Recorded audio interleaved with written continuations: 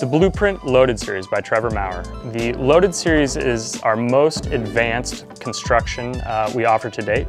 It features a full 3K carbon top and base with our proprietary loaded core at the center of the board.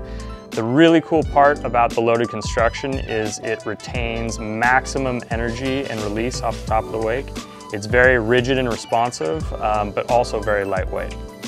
The shape itself is Trevor's creation from a couple seasons ago. It's a very freeride specific style of board. A freeride style of shape is very loose and playful on the flats, but maintains a great edge and speed into the wake.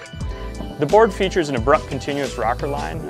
What an abrupt continuous rocker line does for a rider is it maintains great speed on the flats and has a slightly turned up tip and tail for a little added lift off the top of the wake.